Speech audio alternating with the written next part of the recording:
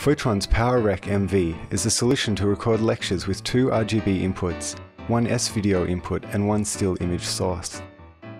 By switching between a combination of these input sources using pre-registered layout patterns, the user can produce flexible multimedia videos. The solution can encode and resize any content used in lectures and training. Therefore, it can produce easy-to-understand, dramatic content. For instance, combining files stored on a PC with videos of recorded lectures. PowerRec はパソコンの信号ですね。こちらのパソコンの信号とビデオカメラでの先生の映像を一つの画面に合成して動画ファイルに録画することが可能になります。録画もですね、至って簡単でして、こちら録画ボタンございます。録画ボタンを押してもらうとすぐさま録画中になります。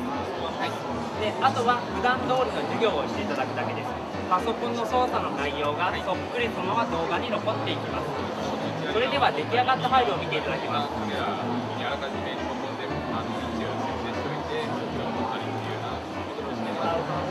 そうしますと、これ Windows メディアビデオ形式で、録画収録をしたんですけれども、先ほど私がご説明した内容がそっくりそのまま動画ファイルで残っていきます。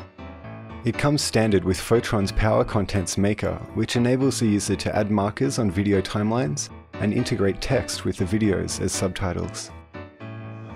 出来上がった、動画コンテンツはインターネットやウェブ上でですね配信することが可能ですので、いつでもどこでも視聴することが可能になっていくことだと思います。そして、ただ単に映像を見るだけではなくて、映像信号にですね生徒側の質問であったり、講師側から見れば生徒の質問を分析したりするですねフィードバックシステムまで発展することが、将来放送で見据えています。DigInfo News.